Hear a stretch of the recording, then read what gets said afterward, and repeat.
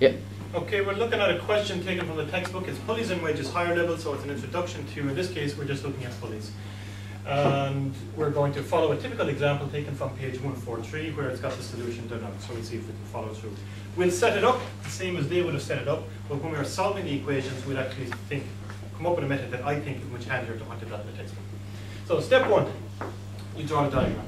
Step two, you show the forces acting on each block within the diagram. And sometimes in a question it asks you to draw each of these out separately. But for starters, if I draw my 5m mass, 5m, my force up is going to be what? T, and my force down? 5mg. 5mg. So we come over here and we say we've got a force up of T, we've got a force down of 5mg. Now that whole system has got a mass of 5m. On the right hand side, the whole system has got a mass of 4m. So this is going to go up or down? Down. So we're going to say it moves down with an acceleration a. So we complete this problem here, the sub-problem, by writing out my equation, which is going to be, if that's going downwards, 5mg. 5mg minus t equals, and that's equation number one. Nice and easy, it's the easiest equation of the whole lot. We've now got to look at what's happening over here. C, we're told, is a light pulley. In fact, we can ignore this guy because it's tied up to the top, so it's not accelerating at all. C is a light pulley, which basically means it's got no mass, or we assume it'll have no mass for our questions. But we still have to look at the forces up and the forces down. And in a rope, if there's a tension on the rope, you're grabbing one side of it, I'm grabbing the other side of it, we're both pulling, it's one rope, it's got the same tension. And in one case, if I'm pulling this direction, you're pulling me back in that direction, so the tension is coming in that direction, as I see it, or as you see it if you're over there, and I'm pulling the rope here, the tension is acting in this direction. So you can have a tension T acting in two different directions in the rope. So at the beginning, we're going to have a T which is pulling this guy up, but it's the same rope, it's also responsible for pulling this guy up, so there's also going to be a T there. Coming down here, what forces are acting down on this? Well, you've got a second rope, so it's going to be a second tension, so instead of calling it T, we're going to call it S. And similarly, it's coming down over here. It's the same rope, so it's the same tension. One rope, one tension. So that's also S. So my equation of motion for particle C is going to be what? T up minus my down. 2S equals 0. Mass times acceleration. So it's my mass is going to be 0. Times whatever acceleration the whole system will be going down at, which we would be, in our case, it would be going up at acceleration a. But all of that goes to 0 because our mass is 0. Now, question that's often asked is, why do I not say the force is going down is 4mg? So I could have said T minus 4mg is equal to 0 times a. You can't say that because if you're doing that, it's obvious here that the force is coming down is an S and S. Why can't I say that there it's 4mg? Well, let's put a little circle around these two together. If the force acting down is 4mg, I'm saying it's S acting down. It's obvious that it's S.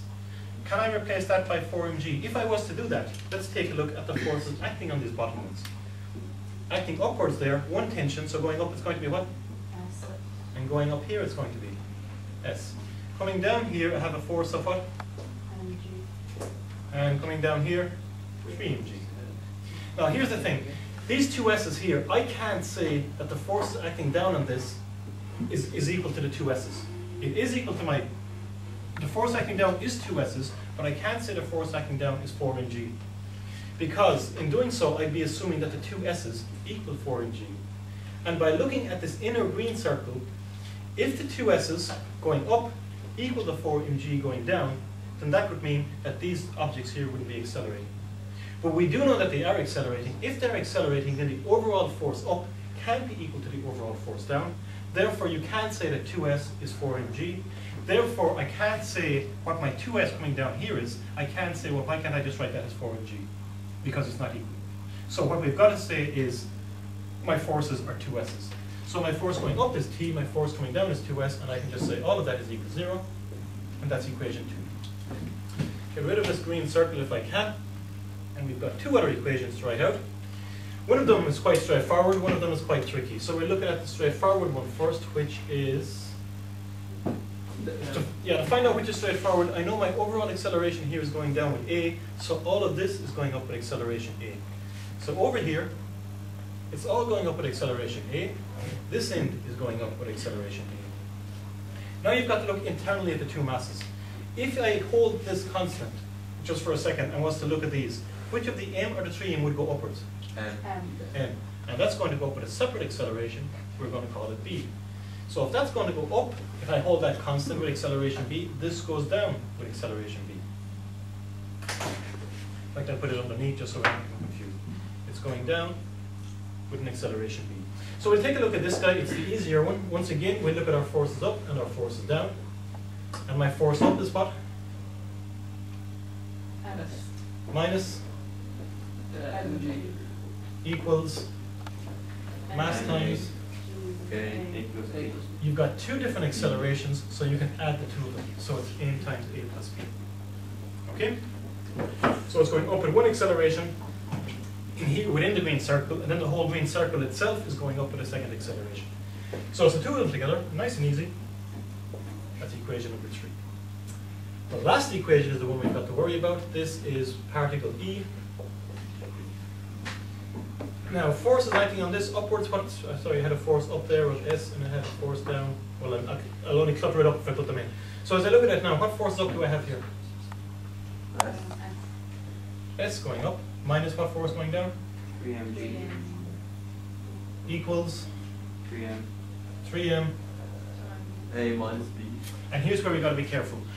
I have to decide before I start, is this overall particle going to move up, or is the overall particle going to move down? See, it's going up with one acceleration, it's going down with another acceleration. And the trick here is to assume I don't know. You don't know, so what you're going to do is guess. But if you're guessing, you have got to be consistent with the forces and the accelerations. So you could have assumed it was going up. In this case, I did assume it was going up, so I said my upward force minus my downward force. So it's an upward force minus a downward force is equal to 3m times, it's got to be my upward acceleration minus my downward acceleration, which in this case is A minus b. A minus b. So that's equation number 4. Now, if I did that the other way around, if I assumed it was going down, I would say my downward force minus my upward force is equal to my mass times my downward acceleration, which was b, minus my upward acceleration, which is a. And that equation is just that equation multiplied by minus 1. So both equations are the very same. So it doesn't matter which of the two you pick, but if it's an upward minus a downward force, it must be an upward minus a downward acceleration. If it's a downward minus an upward force, it must be a downward minus an upward acceleration. Okay? And that's that's probably step 2. Step 1 is drawing in all the forces. Step 2 is picking the equations. And what I'm now going to do is show you how to solve the equations. So I'm going to rewrite these nice and simple. But when I rewrite them, we're going to rewrite them in a special manner. Okay? Kieran, you okay for a minute? Yeah. All right, here we go. First equation, I'm going to get rid of all of these and you're going to call them out to me. We don't need the diagram anymore. All we need are 4 equations, and it's going to be relatively straightforward. What's my first equation?